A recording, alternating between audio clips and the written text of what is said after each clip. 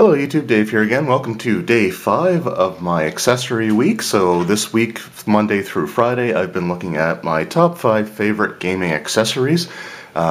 Specifically for me for Dungeons & Dragons, but most of these can be found for just about any role-playing game out there. So far this week I've looked at miniatures, dice, pre-printed maps and dungeon tiles, Dungeon and Dragon magazine from, that ended back in 2007, unfortunately. And today I'm going to look at my favorite accessory, I think that of all time, the ones that I enjoy the most, and that's going to be some Dungeon Master screens. So I've got actually quite a few DM screens, more than I ever thought I would ever have. And when I first started playing Dungeons & Dragons, I didn't even know about DM screens. Like, I had never ever seen it. Like, none of the people at Ryan Games that I played in, or myself, had anything that we used to like conceal our dice rolls. We just kind of did everything out in the open, so at least there was, I guess that. It wasn't until I started reading the Knights the Dinner Table comics that I noticed that the DM BA was always sitting behind the screen. And as it turns out, like, Dungeon Master screens are just a really big thing, and of course this was all news to me.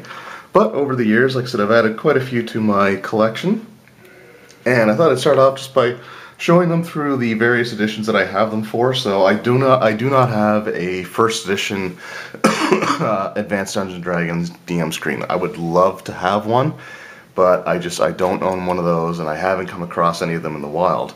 But I did, however, when I was looking through some of my old box sets, I did discover for 2nd edition AD&D this screen that came in my Dragonlance box set. I think it was Tales of the Lance is what this came in. So it's just got some nice artwork there. You got Lord Soth, and you just got some like Draconians, and I'm pretty sure that's Tasselhoff. And what's kind of cool about it is, like, looks like it's got, hands as if it's looking through like a scrying glass, kind of looks like. And just on the fronts here as well, you just have like some weapon charts, which is pretty cool, like all their damage against small, medium, and large, their cost, their weight. The only thing I don't think it has is their, oh yeah, speed. Okay. Yeah, so you got that, and then on this side you just got some common equipment, so non-weapon equipment, household provisions, trade good, and so that's on the outside of the screen, so that's something that could be facing towards the players. On the inside of the screen, and I'll be doing this probably a fair bit for this video, but let's just, well, actually, let's see if I can just do it this way for now. So on the inside of the screen you have sequences of play, so the order that actions take place in. Excuse me. Observation ranges, hearing ranges, animal movement rates, terrain effects on combat moves,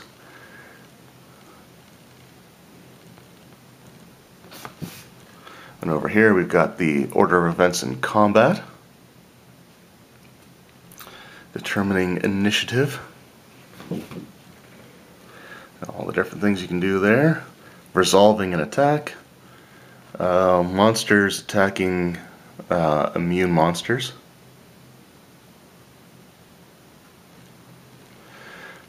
alright, armor class ratings, so you know what the AC is, and of course back in those days the lower the better. Here's your THAC0 charts for your player character class types, and I think your monster hit dice as well. Number of attacks per round.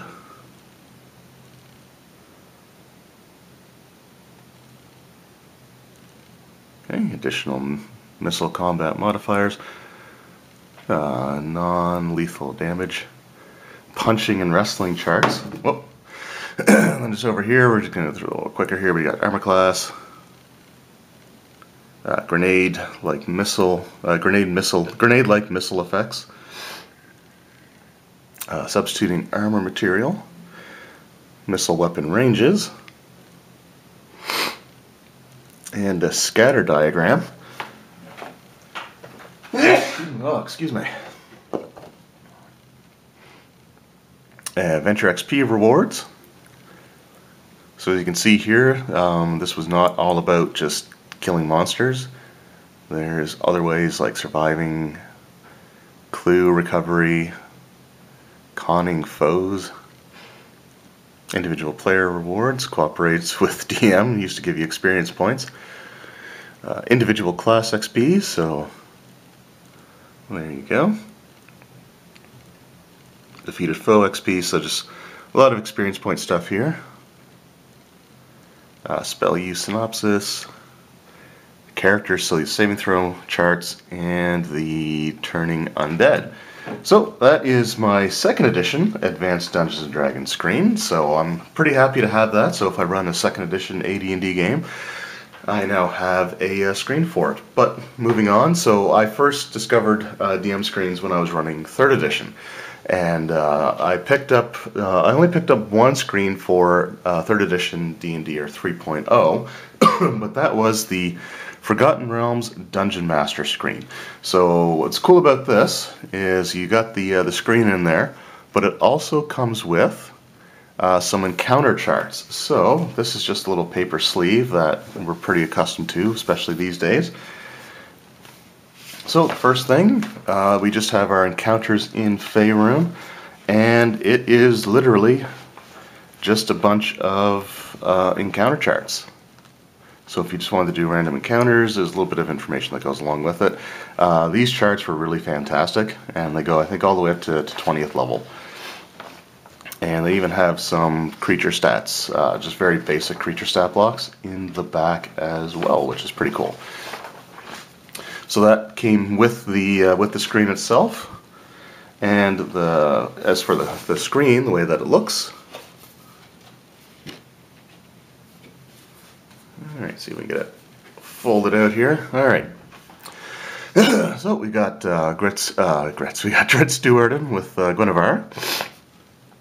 And then we just have this battle here with a Beholder, which is pretty cool looking.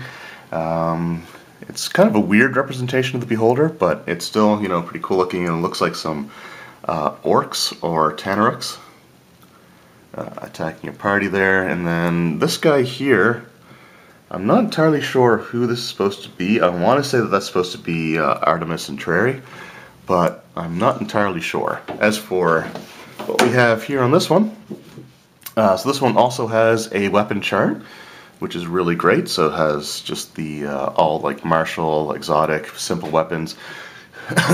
Excuse me. Then you got your fundamental actions in combat. Now this is back when they had partial actions, and also, the only unfortunate thing about this version of the game is things like attack of opportunity, maybe.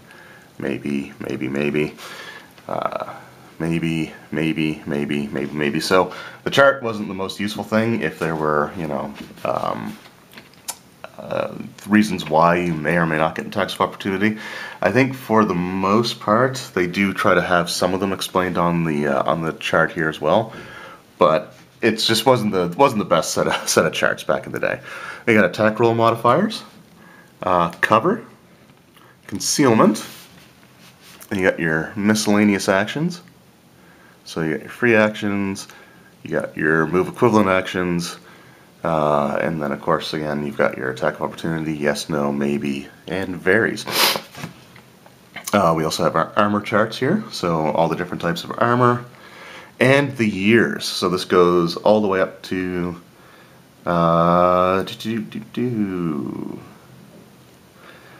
okay, yeah, there we go. So it goes past the current year where this campaign started. So 3rd edition Dungeons & Dragons Forgotten Realms started in 1372, and it actually has the list of names for all the years going all the way up to 1380, which is pretty cool.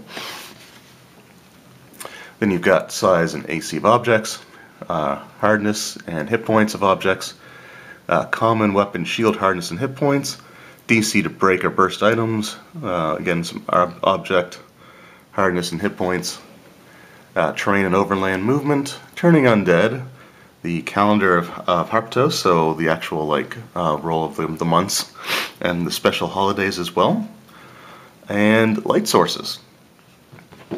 So that is the 3rd edition Forgotten Realms screen. So This was the first screen that I ever actually owned.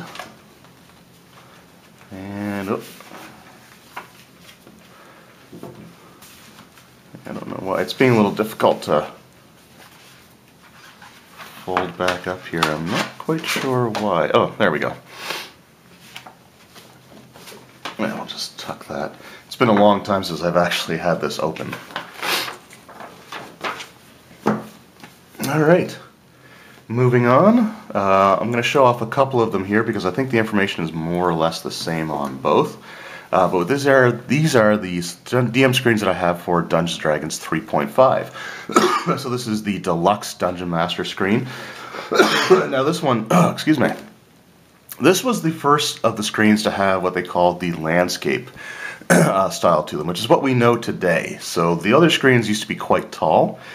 These ones are meant to be sort of like wider, but easier to see over top of. So if you're using miniatures, or you want to observe the die rolls of your players, then these ones made that a lot easier. And that was one thing I did notice with my Forgotten Realms one, was that it was really difficult to see over top of it when we were at a table. So this is the first one of those. Now this did also come with a D20 Modern Dungeon Master screen. I gave that to a friend of mine because he was looking to run stuff using D20 Modern and Gamma World. And I didn't have anything for D20 Modern. I was never going to get anything for D20 Modern. So I no longer have that screen, but I still at least have the sleeve that it came with. I actually just recently found this just a few months ago. I thought I had lost this forever, and I was kind of saddened by that actually, because I wanted to have at least the things that went over the screens. So I was glad that I actually was able to find this. So that's just that. And on the art here, we just have for some of our iconic characters. So we got Regdar with a shield, which is unusual because he usually uses a greatsword. And then we've got Miley and Krusk. And I don't know who he is. I don't think that's Gimbal the Bard, but anyway, so you got those characters, and they are facing off against a red dragon. And that's actually a really cool looking red dragon. And the dragon, of course, has some kobold guardians guarding its treasure hoard. So that's pretty cool. And I'm just going to flip that up like this, because what I'm going to do is just pick the camera up in a second and do the overhead view. But we also have the Eberron Dungeon Master screen that came out for 3.5, and like I said, a lot of the information on the inside is pretty much the exact same, although I think it adds like the I want to say it has the dragon marked information, like the dragon marked houses on it, I want to say. But the main reason to get this is that it included the map of Corvair, which was not included in the hardcover campaign setting. The only way to have gotten a map previous was there was one included with a Dragon magazine, which is very sort of like more of a much more basic looking map, but this was the way to get the Eberron map if you wanted a map of Corvair during the days of 3.5. So I'm not going to completely unfold the map, but you just kind of see it here, and it is a very nice map. The shadow marches. The only thing is, again, that it's only, I guess I'll unfold it, it's only Corvair, and it's single-sided. So it doesn't have, like, in relation where Zendrick is, or Sarlona, or Arganasum. But still, you know, this was a major bonus to get with the Dungeon Master screen. So like I said, again, if you wanted to get the map for Eberron, that was the only way to get it. But on the front here, we just have some characters taking on some Emerald Claw agents, and we got a looks like a vampire there that they are also up against. So again, it's pretty cool art. I like it. But what I want to do now is, like I said, I'm just going to pick up this here, and yeah, there are some differences, but not much actually. So let's just pick this up. Now, the one thing that's a little bit disappointing about the Eberron screen is that it is black and white. on the inside, so like no color. Like you look there, you see the scatter diagram up there is nicely colored. The charts are nicely colored as well. So what you have for both of these is you just have the common armor, weapon, shield hardness, and hit points. So you got substance hardness and hit points, DCs to break and burst items, items affected by magical attack. I always hated that chart, and I never used it because I didn't want to destroy everybody's items. And that's the same there. And then you got the size and armor class of objects, object hardness and hit points. You got walls, doors. And up here, like I said, these are both the same, I think, for the entirety of the panel as well. So we'll look at the colored one. So this has turning undead, increasing weapon damage by size, determining weapon damage by, or decreasing weapon damage by size, attack roll modifiers, armor class modifiers. Then down here we just have influencing NPC attitudes, climb check DCs, listen check DCs, and again our missile or missing with the thrown weapon diagram. And again, that's the same there. The only difference is you got the D&D logo, and there you have the Eberron logo. So over here we have, I think, our first and only difference of all the screens. So we got our actions, and there you can see once again we got our attack of opportunity chart with the words maybe or varies in there. So these are the actions that you can take. Same down here. It's nice that it does give the page reference for the player's handbook as well. And then actions continued. You got concentration check DCs, which you got on both screens, and you got our list of skills. And this screen has the ability modifiers. So that's on this one. This screen has the skills, but down here we have the months of the year for Eberron as well as the days of the week. And that's actually it. That's the only Eberron specific information, is that little bit right there. So not even the names of the 5 nations, not even the name of the dragon marked houses and the leaders, nothing. Just that's your Eberron content right there. And then of course the next screen is the exact same, I think, for everything.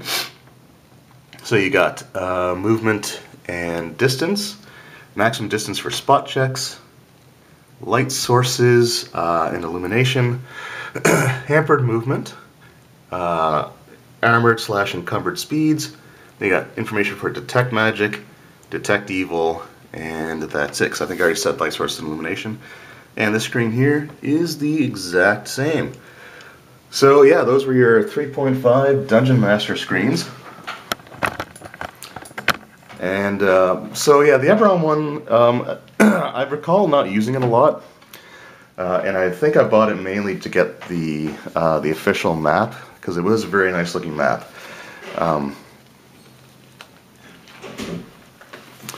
But I just remember like being a little disappointed that there was very, very, very little Eberron content on the supposed Eberron screen, and that really, you know, the calendar's okay, but I'd much rather have, like, again, information on the dragon marked houses, such as what the dragon mark's name is, what the races that can bear the mark consist of, things of that nature. Alright, so moving on, we are now into 4th edition Dungeons & Dragons. Now, I didn't get any of the original 4th edition Dungeon Master screens. I think there was only one for the hardcover books. I didn't start really collecting 4th edition until D&D Essentials was released.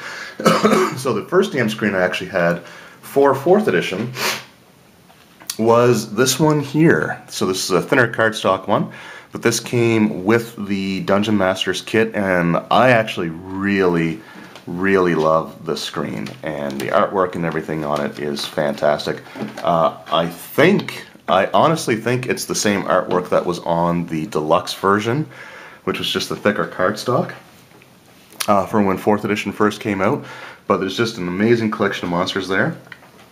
So we got Gargoyle, Vampire, Beholder, Mind Flayer, Umber Hulk. You got some bugbears in the background there. The 4th edition reimaginings of the Troglodytes, and of course the black dragon. So it's awesome that I had a black dragon, some drow, and a drider. And I will say, I actually like the way that driders were handled in the 4th edition a lot better. I know a lot of people may say it's like sacrilege to change the way that driders are revered, but honestly, to me, like, Lolth takes on the form of a drider all the time. So it never made sense to me that the punishment for individuals failing the test of Lolth was to become a drider, which has the lower body of a spider, which is closer to the image of Lolth. So it just never made sense to me. So I like that driders were actually in a position of power in 4th edition. Because to me, if you're going to have the lower body of a spider and your whole race reveres spiders and your goddess takes on the form of, a lot of times, of a drider-like creature with the lower body of a spider and the upper body of a, drow woman. To me, that just made sense. So I like the way that they handled driders. Anyway, a little mini rant over. And then you got a fire giant and a roper. Now, the inside charts I think is going to be the same for both, so I'm just going to lay that out for now. But they did eventually release their deluxe Dungeon Master screen for 4th edition Dungeons & Dragons. This worked for Essentials as well as the hardcover stuff. It does say it's, for the Rules Compendium, Dungeon Master's Kit, and Monster Vault, but again, the great thing about D&D Essentials is that it didn't negate or completely erase the hardcovers, so you could still use the hardcovers along with all the other stuff. But what we got here, so this one's a little bit more cartoonish looking, a little more sort of anime inspired, which is still fine. It's still nice looking art. You got a Displacer Beast and an Ogre, you've got some Harpies there, and then you got just some characters. So you got like a Drow Hunter, Dwarf, I want to say that's probably a Cleric, Tiefling Sorcerer Warlock, Human Fighter, and probably Halfling Rogue. You got some Gnolls up there, and a Red Dragon. So that's what's on the outside of the screen, that's facing towards the players. And on the inside, like I said, the insides are the exact same for both. So, let's just have a look here. This one lays a little flatter, so although this one may get a little bit less glare. So what we have is the experience point rewards, attack roll modifiers, base exploration speed, travel and distance, damage by level. So you can use that to sort of improvise some things. You got food, drink, and lodging, light sources, monster knowledge DCs, knowledge skills by origin, DCs to break or burst common items, standard actions, move actions. I think we're going to pick up a little bit of glare there, so, well, I think we're going to get it no matter what. So we got move actions, minor actions, which that overhead light's just being really annoying. Alright, immediate actions, opportunity actions, free actions, skill challenge complexity. Oh, actually there is some differences here. Okay. Yes, we got skill challenge complexity and charging. So up here, I never actually noticed this, so up here we have, instead of the skill challenge by complexity and charging, we have we got free actions, and then we just have here, we've got like partial cover, superior cover, area attacks and close attacks, creatures in cover, reach and determining cover, as well as concealment. So there's cover and concealment here, which is not on the thicker screen. So, okay, I've actually never really paid attention to that, so there we go, I discovered a difference. We got our difficulty class by level, that's the same on both charts, or both screens. DCs for commonly used skills, Arcana, Athletics, Bluff, Dungeoneering, so these are just the DCs for the various skills that you would use a lot. And I just got them all down here, so you got like Heal, Insight, Perception, Streetwise, Thievery. And then we got our conditions, so I'm not going to read them all out, but these are just like things like being blinded or petrified, stunned, surprised, unconscious, healing a dying character, and death and dying. So that's the same on both of those as well. So yeah, actually I'm surprised that I never really picked up on the differences before. I never really had them laid out side by side before.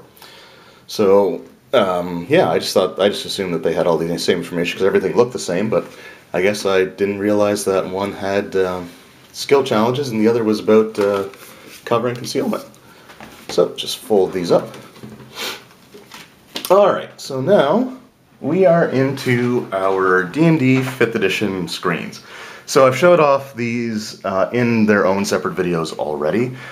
So I'm not going to go into a huge amount of detail, but if you want to kind of see them again, so we've got our Dungeon Master screens. So this is the first one, and then we have the Dungeon Master screen reincarnated. So these came out for 5th edition. I've also got 3 of the campaign-based DM screens as well. So why don't I show these first, just because they're sort of your standard generic screens anyway. So just on the outside here, we just have our iconic heroes, which actually have the miniatures that correspond to them in the Icons of the Realm starter set that came out way back when 5th edition first launched. Which is cool. They did revamp and change a few things around. They did a second starter set, and they changed the skin tone of the archer and the color choices, I think, of the barbarian, stuff like that. But you got some kobolds, you got our iconic characters facing off against a really cool looking red dragon with his nasty scar. Looks like he's blind in one eye, and his kobold guardians. And we'll just flip this over.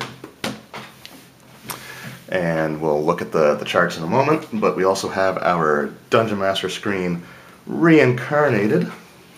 So this is the newer one, and I'm still not as sold on this one. I still think I like the original one actually a little bit better, just because, you know, again, I actually liked the NPC information, like the trying to just create them sort of on the fly, because, you know, I had people say, well, you know, a good Dungeon Master should always have their NPCs fleshed out, but it's like, you know, the player characters are likely, you know, 9 times out of 10 going to like try to talk to someone that you didn't expect. Like they just may talk to a random villager or something like that, and you know, you want to have something for them. So anyway, oops, I guess I should have shown the what was on the cover. It's not really anything too spectacular, so I'll just show this off because this has the entirety of the artwork on it. So it's just basically the red dragon flying away with some poor sod grasp in his claw. So on the screens, so like I said, this first one has all the NPC stuff, so like their characteristic, ideals, bonds, and flaws, as well as a random name generator, which was always kind of interesting. They came up with some really bizarre, wonky names, but I did use a few just because, you know, I thought it'd be kind of fun. Whereas this screen has your actions in combat, and things like long jump, high jump, suffocating, concentration, and this one has things you can do on your turn. These next 2 panels are the exact same, although the artwork is slightly different. I shouldn't say that the exact same, but this section here is the exact same. So these are just your conditions, so like blinded, charmed, deafened, frightened, grappled, incapacitated. And they even have like the same artwork. This is straight out of the player's handbook as well. Invisible, paralyzed, petrified, and poisoned, which we have down here as well. Then we got prone, restrained, stunned, unconscious, and your levels of exhaustion, which are again also all here. So over here we have setting a DC, which is the same on both. So we got setting a DC, setting a DC. We got skills and associated abilities. We got there and there. Then we've got cover, which shows up later on this one. So this one has cover, obscured areas, light, like light sources. So this one has tracking DCs, damage by severity and level, object hit points, object armor class. And over here we have travel pace, encounter distance. This is where this screen has damage by level and severity. And then the something happens screen, or chart, which is kind of cool, as well as the quick find chart, which again was actually kind of cool. I actually like both those things as well. Alright, sorry about that, camera cut out. So yeah, so we got the Something Happens and the Quick Finds charts, which I always actually really liked. And then we got, on this one here, we just have Travel Pace, Services, Obscured Areas, Encounter Distance, Cover, Light Sources, and then we got Food, Drink, and Lodging, and just some size comparison things as well. This one has the Trosk ravaging a city, and actually the artwork with the dice is also reproduced on both screens, although it's kind of clumped together, whereas there it is off to the side. Alright. Or not off to the side, but spread apart. Okay, so those were the basic 5th edition D&D screens, and the interesting thing that I found was at the most recent Penny Arcade Expo, Chris Perkins, when he was running Acquisitions Incorporated, was back to using the this DM screen. So he wasn't using the DM screen reincarnated anymore, and I always thought that was kind of interesting, especially since I always really liked, for me, I like this screen more than the reincarnated one. So for me, it was kind of nice to see that the old screen wasn't just completely disregarded, and that somebody was still, you know, using it. So to see that older DM screen there was pretty cool to me. Now, up next I have my 3 adventure-based or module-based, whatever you want to call it, campaign-based Dungeon Master screens. So I've got Elemental Evil, and then we got Curse of Strahd, and the Tomb of Annihilation. Now I think, yeah, so I just had the map for the hardcover Tomb of Annihilation adventure. I just had that tucked inside of the screen, which I also did with Curse of Strahd, although I did have that one taken out because I was using the screen as sort of a backdrop earlier. So what I'm going to do is just show off the individual screens, the outsides, and I'll just lay them flat out so you can kind of see what's on the inside for all of them. So this one here just has the leaders of, if I can get it out here, just has the leaders of each of the individual elemental cults in the Prince of the Apocalypse storyline. Now I don't remember their names, just because it's been a while since I read the book, but this is the leader of the Air cult, and then this is the leader of the Earth cult, Fire cult, which I think was that Vanifer? I can't remember. And then you got the Water cult, which I think was called the Crushing Wave or something like that. So, whoops, and we'll just flip that over so you can kind of see what's on the inside. Then we've got our Curse of Strahd,